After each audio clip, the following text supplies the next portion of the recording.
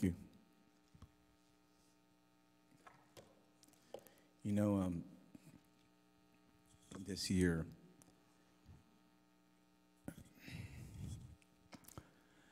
as we start, every year we probably do resolutions, right? What are you going to be doing for this year? And talking to the Lord, I told him I'm going to be a little bit more open to what he has to say and what he wants to do, and not push it off to the side or think too much about it. Just go, kind of like what I used to. The reason why I'm talking about this is I was sitting there where I worship, and I feel like the Lord has somebody on his heart today. Something has happened with someone here, maybe a great injustice, and you've been crying out to the Lord to basically to get in your corner and be your advocate.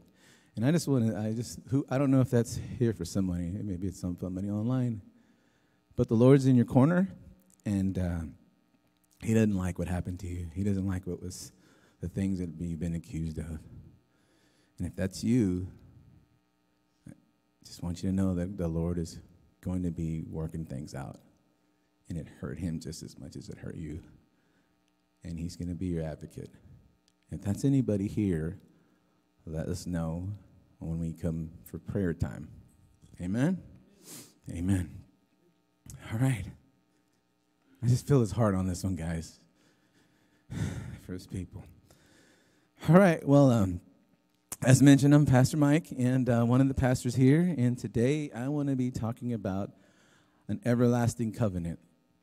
Now, there's been a lot of things written about the covenant, and, I got to admit, I don't really know too much about it other than what we hear in church and messages and things from the pulpit and things online that you read, and it's really, really important to kind of go through it and read. And I did a lot of studying this week about the covenant, and I just want to kind of share some things that's been on my heart that maybe I've had wondering what this is about, what that's about. And in my studies today, I'm hoping that I give you a viewpoint of maybe some of the covenants, because we're going to learn there's a couple of covenants in the Bible. So my foundational scripture is from Hebrews 8:6, and it says this: "But now he has obtained a more excellent ministry, inasmuch as he is also mediator of a better covenant, which was established on better promises." Amen, Lord. So recently, Pastor Bill was actually talking about this. A couple of sermons ago, he mentioned the covenant, and I had really started thinking about it or looking into it. And it was really kind of cool for me when he started talking about the covenants. And it really made me to go, okay, Lord, I think you want us to maybe this year is kind of understand what it is, the covenant, and what we walk in. Because many times, guys, we're in, as Pastor Bill was talking earlier, it's amazing that sometimes we don't walk in these realities that we have, that God has said in our word. We're still kind of back somewhere. Some of the songs that we're talking about, we're going forward. This is a new day. Goodbye to the past. We're into what we're going to be learning today, or what the Lord has for us today. But he was talking about the covenant, and that really sparked my interest. I have for many years just kind of glossed over this term and really have had many questions on how they work, what they did, and how are they formed, and what was the end result of them. Again, I'm a process guy, so I always like to say, hey, if we're going to do something, if we're in something, I want to know how I got into it, what's going to go on when I'm in it, and what's going to be the end result, or what was the thing that happens because of that. Does that make sense? That's my brain, how it works. If you think of the Bible in a covenantal way, it is a written history of God's covenant journey with mankind. If you read throughout the scriptures, guys, from Genesis all the way to Revelations, we're going to uncover some covenants and what was going on in those. And it was really eye-opening to me. The Greek word is diate, usually translated covenant in English versions of the Bible, is a legal term denoting a formal and legally binding declaration of benefits to be given by one party to another without any conditions attached. That's what we see if you go into the dictionary. There have been thousands of sermons written over the years, and many listened to online and by other means, and I'm going to see if I can help you if you had many questions that I have had rolling around in my head. So hopefully, I hope when I'm trying to figure something out, I try to figure out, and hopefully somebody had those same questions. You know, questions are not bad to ask when you're asking God, hey, can you kind of help me with this one? He's okay with that. In my studies, I've seen that there are at least 5 covenants in the Bible, and I'm going to do my best to touch on them with the time that I have today. The first one is the Noahic covenant. That's with Noah. The second is the Abrahamic covenant, and the third one is the Mosaic covenant. The fourth is the Davidic covenant, and lastly, the new covenant in which we are a part of today. This is important to note because many of us, when we think or hear about the old covenant, we are quick to say that we're no longer under that, and that is 100% true. So that is 100% true. But even though the old covenant is in the Old Testament, there are others. Israel lived under the old covenant for 1,300 years according to a biblical time span. And that means between Genesis and Exodus, that history was about 2,800 years. What kind of covenant were they under? You know, it's really interesting to me that God would use, covenant is not something that God started, okay? If you look back in the old times, the countries, they had these covenants established. It's really interesting to me that God would use some of those imageries, the things that were going on at that culture at that time, and bring a covenant so people would understand, because there was already stuff going on. Covenants are being made between parties, between nations, between people. And he used those things that were already there to do that with them. So that was interesting to me. I thought he was the one that created it. And no, I mean, getting to see it was really cool. Has anyone ever asked other than me, why did God do things in the Old Testament that seem cruel or reactionary? You know, I struggle with this for a long time because we read about that God is the same as today, yesterday, today, and forever. And I read this Old Testament, or I read the in the Old Testament in the Bible, and I see all these things, and I'm like, man, God, was he just crazy?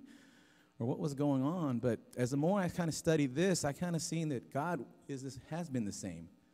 He's tried to be the loving God to his people through the ages. And there was, maybe because of covenants, there were some things that he did because he had to keep his part of the covenant going on. So it really became eye-opening to me because, even I was reading famous atheist Stephen Dawkins once wrote that the God of the Old Testament is arguably the most unpleasant character in all fiction. Jealous, he's proud of himself, he's petty, unjust, unforgiving, a control freak, a vindictive, bloodthirsty. I'm going to just stop reading this. He just said a lot of things that he believed this God, who God is. And, for many of us, it's hard to answer somebody like that because you just, you're reading the Bible and you're looking at the Old Testament and you're reading who he is now or what we hear or what we've been taught. And it's hard to answer someone and go, well, yeah, maybe he wasn't. But maybe, like I said, I'm going to hopefully uncover some stuff or show some stuff to you guys that he was always the same. We're going to learn, okay? I do not believe that the God of the Old Testament is any different than the God of the New Testament. For it is written in Hebrews 13:8 that he is the same yesterday, today, and forever. He is the God of love and has always been. And maybe, just maybe, it's because of the covenants that he got into men that some of the things happened like they did. Do you know that every covenant God entered with man, he's always kept his end of the union or agreement? God's always kept up his end. He always has. Which is pretty eye-opening for me. Because, I'm in the covenant, but yeah, we're going to learn some more stuff. In the ancient Near East, the countries that derive from the cradle of civilization, it's widely known that there's 3 types of covenants. And we in the West may not have heard about these. They were commonly created between 2 parties, and I'm going to tell you what the 3 are. They're grant covenants, kinship covenants, and vassal covenants. I don't have a lot of time, but I'm going to just kind of let you know a little bit. The grant covenant is when a king decided to honor and bless a faithful servant or a lesser king. He would establish a grant covenant. A grant covenant was the best type of covenant because it came with no strings attached. Pretty amazing. It was unconditional and didn't require obedience on the part of the receiver. It was a generous overflow of love and grace poured out of the ruler's heart upon the one receiving the grant covenant. I'd say that's the one I'd like to be in, just from the top. From reading, that's the one I want to be in. The next one was a kinship covenant. It's when two equal parties decided to enter into the covenant together, such as a military alliance or even in a marriage. And this was known as a kinship covenant. The covenant came with certain obligations, which both parties would uphold, similar to exchanging of the vows and like a marriage ceremony. So we have a little understanding of that one, of the kinship covenant, because we see that in a marriage. The last one, or the third one that I was reading about, was a vassal covenant. And during the times of war, a king may have decided to spare the enemy's nations, women, children, and the elderly, so he could continue to exact labor and tax money from them for years to come. To keep them alive, the king will establish a vassal covenant, which was the heaviest covenant to bear. The conditions of the vassal covenant were seemingly endless. So that doesn't sound too nice, right? With the stipulation that the lesser party, if he did not uphold their end of the deal, the king would be he could kill them. They didn't handle their part of the end, or their part of that part. They could kill him. So to understand the different covenants, this is a pretty cool guideline to help us understand what type of covenants are in effect during the timelines when we're reading about them. It's really started to open up for me now that I've read this. When the two parties got into these agreements, it was customary from time to time for them to come together and see if the agreements were working out. Meaning they come together and let's kind of look at all this and let's see how both parties are handling. Let's see if we're handling each part of our ends that we decided as we got into this. Among the Old Testament covenants, we find all three types of covenants. God's covenant with Noah, Abraham, and David were all grant covenants. You guys remember what the grant covenant was? Really one that's really cool to get into. And Moses' covenant started as a grant covenant, then it went to a kinship, and then it ended as a vassal covenant. So we're going to touch a little bit about that. In Noah's covenant, we read in Genesis 6:18, it says, "But I will establish my covenant with you, and you shall go into the ark, you and your sons and your wife, and your sons' wives with you." Later on in Genesis 9:11, God says, "Thus I establish my covenant with you. Never again shall all flesh be cut off by the waters of the flood. Never again shall there be a flood to destroy the earth." Notice how there's no conditions on the promise that he's establishing. He's basically just saying, this is what I'm going to do. You guys, this is just something that I'm going to do for you. There's nothing that you have to do. Now, you could argue, well, we made the boat, we got into it, and we did our part of it, but, they didn't really have to do that. God let it out there. Noah built the boat. So we quickly want to say, well, we had to do something to get that. And that's not what I'm reading here. A brief look at Abraham's covenant. We see that God tells him that he will make a great nation. He will make Abraham's name great and bless those who bless him. And then he says, I will bless all people on the earth because of you. Pretty cool covenant he's getting into there. And if you think about it, the one thing we know about Abraham, he is a man of faith. He had faith to leave his land, faith to believe in a God he really didn't know, and faith to sacrifice the things that meant a lot to him in order to follow God. That's kind of a cool pattern. I don't know if you got that. That's something to jot down. Really, really need something that we wish we were more like that. Let us take a brief look at Moses' covenant. If you think about it now, knowing what we've learned, it starts off as a grant covenant. God offers Moses and Israel this covenant. And we're going to read this in Exodus 19, verses 5 through 6. Now, therefore, if you will indeed obey my voice and keep my covenant, then you shall be a special treasure to me above all people from all the earth, for all the earth is mine. And you shall be a kingdom of priests and a holy nation. And then they moved to the confirmation. So God basically tells Moses, here's what I want to do with the people. So they moved for the confirmation of the covenant, but the people are overwhelmed with the presence of God. Ooh, to be there, the presence of God. And we experience it a lot, but we're going to see that more and more. And I hope we're not like what these people did. But this good thing about the Bible, we get to read and see how maybe to change those. So in fear, they begged Moses to be a go-between them and God. Basically, they turned down his offer. Moses, you go talk to God for us. We're so afraid, right? As I read this, I see us. I see sometimes the church. I see myself. God, I'd rather go get a word from somebody instead of spending time with you, instead of meeting with you. And I don't know if I want to get in your presence, Lord, but we are always looking for somebody else to be a go-between. What if we were those people that wanted to just be in God's presence, not look for the go-between? Something to think about. So God, in his loving manner, again, because he's the same yesterday, today, and tomorrow, comes to them with a redrafted proposal. Israel's response is, we are good where we are with you, God. We're good. We're all right. We're okay. That's all right. Tell Moses whatever he does, whatever he says, whatever you want to tell him, we'll listen. And that's in Deuteronomy 5:25. You guys can go back and read that. Exodus 20, also 18-19. This is their response to them. It's kind of surprising to me now that I'm reading it, but it's really jumping out to me. After this, God gives Moses the 10 Commandments, and they are now in a kinship covenant. Now this kind of covenant is punishable by death, and the people are failing miserably in the desert. Maybe that's why God wants to kill them. I don't know. They're not kind of following their end of the deal, right? So, hey, maybe. But he loves his people, but he continues much like us today. No matter, sometimes we don't follow, sometimes we fail miserably, but he loves us. Just like he loved them back then, and he really didn't want to do what he had to do, but this is what he did. So then Moses then dies, and the kinship covenant can now be over because one partner has died. That's really interesting. That's a fact. When a covenant is only in effect, while the other person who's representing the other side is alive. Once that person is dead or dies, or there's no more people left at that covenant is over.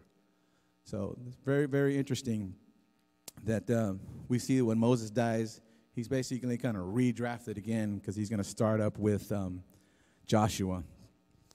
So God amends the covenant again with Joshua and begins to lead Israel to a vassal covenant. And, you can go read Deuteronomy, right? You guys can read Deuteronomy tonight where it says, if you do this, this will be this. Basically laying out his conditions. And if you do this, you'll be blessed. If you don't, you see all this stuff. So I don't believe that was in the heart of God to want to do that, but that's what he needed to do because of where the people were at that time. This is the old covenant and the law that the New Testament refers to. God had offered his people a grant covenant. They chose a kinship and then failed to uphold their end. So now in his mercy, God downgrades them to a vassal covenant, which we should be able to clearly see that this is a form of covenant that was never in his heart for his people. He just wanted to be their God, right? All throughout the Old Testament, even today, he just wants to be their God. He just wants to be our God. The old covenant is ended, and based on my studies, this is not God's heart. In fact, it veiled who he really wanted to be to them. Really, really interesting as I've been reading and through this new perspective. Maybe you guys have already had this. I haven't. But in 2 Samuel, we are now introduced to David's covenant, which is with God. We see a heart of a man sold out to God. Sometimes the church concentrates on his failures, and it's something that we should take note. There were some things that David didn't do. But of course, we get to see that David, when he goes to his heart for the Lord, he goes to Nathan because he believes the ark should not be in a tent, but in a magnificent place. God had never required that or asked for it. But God tells Nathan to tell David, do whatever is in your heart. Guys, what is in our heart to do for the Lord? Love to somebody, and he's still saying that now. There's many of us that want to do some amazing stuff for the Lord, and he's going to say, do whatever's in your heart. If you're going to do it unto me, do it. I believe because David has such an honor for God, and if you think about, he was asking for something that was not yet given. He was asking, if you go back through and leaving David, he was asking for a clean heart, and that the Holy Spirit would not be taken away from him. And I believe that was something that God couldn't give to him because that was going to be something that he was going to give to us. But such a heart that David had for God, that he was asking for something that he couldn't give it to him yet because that's something that we walk in now. the indwelling of the Holy Spirit, and a clean heart. And so as I was reading it, I just really spoke to me. I was wondering, why do you love David so much? That could be a reason. Maybe it's just me, but that's what I was reading as I picked out. 2 Samuel 7:11 through 17. This is a New American Standard Bible. I took out. Even from the day that I appointed judges over you, my people Israel, and I will give you rest from all your enemies. The Lord also declares to you that the Lord will make a house for you. When your days are finished and you lie down with your fathers, I will raise up a descendant after you who will come from you, and I will establish his kingdom. And he shall build a house for my name, and I will establish the throne of his kingdom forever, and I will be a father to him, and he will be my son. I think that's a covenant. If you read about it, basically I'm offering you this, David, or I'm going to tell you it is a grand covenant because of who you are, how much you love me. This is what I'm going to do because of you.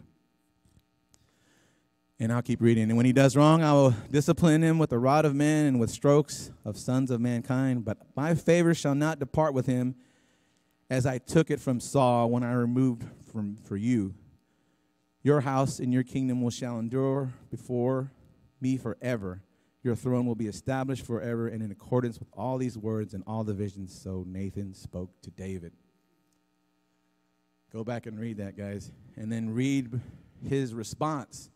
David receives God's promise with humility, and we know that because if you read the response, and that's in 2 Samuel 7:18 through 29, we see that he understands he just entered into a covenant promise. What type of that covenant, guys? Grant. Remember? It's a grant. So I spent a little time in the different covenants today because I wanted us to see the magnitude of the covenant we walk in today with God. As mentioned, this covenant is built on better promises. The New Testament uses several metaphors to make comparisons between the Old and the New Covenant. I'm just going to use a couple of them. There's a lot of them in my studies, but I'm going to use a couple of them. A new priesthood. That was what was promised in the New Covenant. Hebrews 7:12 says it this way: for the priesthood being changed of necessity, there is also a change of the law. So we see this. Jesus is our new high priest, and he's not a Levite. How many of you guys know that? So the old covenant that was led by the Levites, once that is over with, you had to be a Levite to keep that thing going, right? But we know that Jesus is from the tribe of Judah. So that priesthood is over with because Jesus is now our priest, our high priest. And he's under another family. He's a lion from the tribe of Judah. So because of that, we know that covenant is over, and now we're in a new one. The new tabernacle. Hebrews 8:2 says it this way: a minister of the sanctuary of the true tabernacle, which the Lord erected, and not man. That's amazing. That stuck out to me. This is speaking of Jesus ministering into a superior temple. The old covenant was based on the obedience of law, and the new covenant is written on the hearts and minds of God's people. Hebrews 8:10 says it this way: for this is the covenant that I will make with the house, what I read earlier, the house of Israel after those days, says the Lord. I will put my laws in their minds and write them in their heart, and I will be their God, and they will be my people. Could it be that the new temple of God is not some other temple? I'm always reading about, Jerusalem's waiting for the third temple, and then all that, and then all this will happen. Guys, eschatology, I don't try to figure out what's going on because I want to establish God's kingdom on the earth now. I'm not waiting for a sign. I read this in the Bible that we're in it today, and that's how I read it. I may be flawed, but I'm not waiting for something to happen, something up somewhere else. If this happens and we're in this and everything's great, no. I don't have the tell my wife all this, the escape pod mentality. We're here to establish his kingdom on the earth. We're here to rule and reign here and to bring people to the saving grace of Jesus Christ, to know them. And if you're looking to, the sweet by and by, we should be all excited that we're all going to go to heaven. That's an amazing thing, but we have some work to be done here, and we shouldn't be thinking about leaving. There's too many people here that don't know about who God is and what he can do in their life. So I'm not in the eschatology and what's going to happen there. I'm about what's going on now. So this is really opening my mind as I was reading this. Could this be that we are the new temple of God and not some other temple that God, that man's waiting for us to build on the other part of the world? It's an amazing thought. I don't know, it might be too much, but I'm still chewing on this. A new glory. 2 Corinthians 3:7 says this.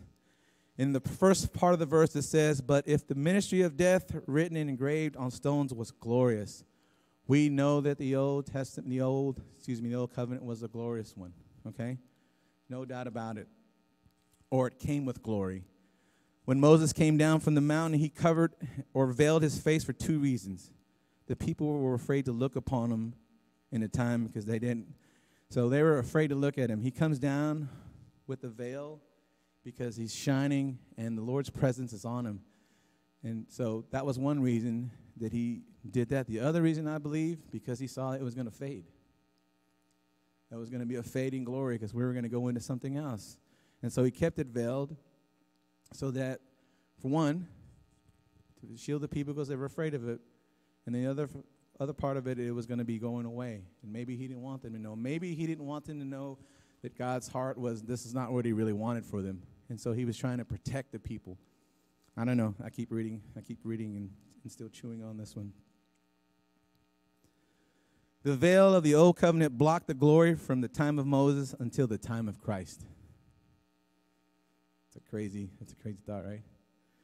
2 Corinthians 3:18 says this, but we all with unveiled faces, beholding as in a mirror the glory of the Lord, are being transformed into the same image from glory to glory, just as by the Spirit of the Lord. In Christ's new covenant, we have an ever-increasing glory, unveiled faces.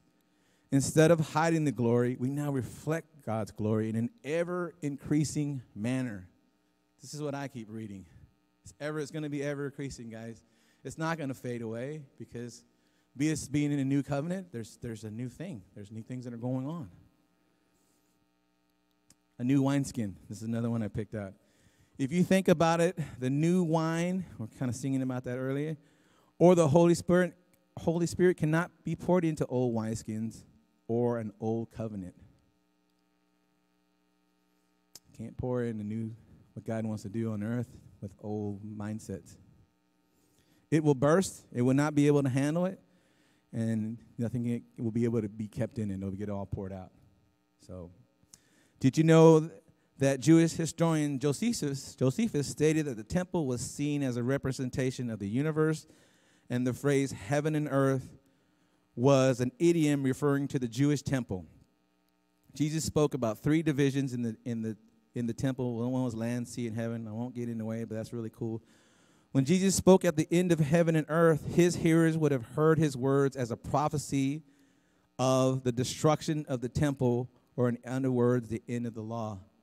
Now, we know in 70 AD, guys, the temple was burned. The temple, Jesus talked about this in Matthew. These things are happening. I don't think it was in the future. I think it happened back then. And once the temple was destroyed, that there's no way, so that there's no priest. They can't be in the temple no more. They can't uphold the law. They can't do any of those stuff. So now it becomes over. And Jesus talked about that. He was using this in the scripture. I believe he was saying, it's over with. Once that happens, it's over. We're now in a new covenant. Matthew 5 says, 15 through 17, do not think that I came to destroy the law of the prophets. I did not come to destroy, but to fulfill. For assuredly I say to you, till heaven and earth pass away, one jot or one tittle will no means pass from the law till it's fulfilled. Also further down, Matthew around chapter 24, verses 34, 35, it's written, and Bill talked about this, surely I say to you, this generation will no means pass till all these things take place. Heaven and earth will pass away. Heaven and earth is what? The temple. Heaven and earth will pass away, but my words by no means will pass away. So the law is over. The old covenant with Moses is over. We are now in the new covenant. The old covenant will pass away, but any words from Jesus will be eternal and life-giving. All right, guys, I'm gonna wind down here. Jesus fulfilled every covenant that was made through the whole Bible. You know, he said, I didn't come to abolish it. He came to fulfill it, and I'm going to just kind of go through it. He was the living water that floods the earth, not to destroy it, but to bring everlasting life. He was the offering of Abraham, who trusted Yahweh even to the point of death and became a blessing to all nations. He is the greater Moses, leading us all out of bondage, and he is the obedient Israelite who perfectly followed the laws of God. He is the royal son of David who inaugurated God's kingdom in this life, in his death, and his resurrection, and now sits at God's right hand, forever reigning as the one true king. So he fulfilled all the covenants. Jesus was the one who fulfilled them all. That's how he fulfilled them all, guys. I've always tried to make this distinction. How did he fulfill it? I think. Jesus perfectly succeeded at every point where humanity failed. He is the guarantor and mediator of a new and better covenant. The final covenant will never be broken because God, of his unending love for his people, he sent his son as a man, and now the covenant is between father and son. You think you can break that? You think either one of those, the father and son, are going to break their part of it? So it's not like when God made those covenants with all the people, a lot of times they didn't hold up their end. But what an amazing thought that God decided, I'm going to send my son. I tell you what, Jesus, I'm going to send you back to earth as a man, and then when you get there, we're going to do all the stuff we talked about. And the last thing we're going to do, we're going to set up a new covenant. And you know what? You're going to be on one side, and I'm going to be on the other side, and I know you're going to hold up your end, and I'm going to hold up my end, so this thing will never get broken. And guys, that's what we walk in today. I don't know if y'all thought about it. Amen. The final covenant will never be broken because I said this, but so we are joint heirs to this throne, and we are included in this amazing covenant that is everlasting. Now, guys, I hope I helped you a little bit. I know I didn't have a whole lot of time, and it's been a really eye-opening to me of the covenant that we walk in. I probably didn't do it justice, but maybe I'll do another part at some point. But I hope you guys understand that the covenant we walk in is such an amazing thing, such an amazing part, and it can never be broken.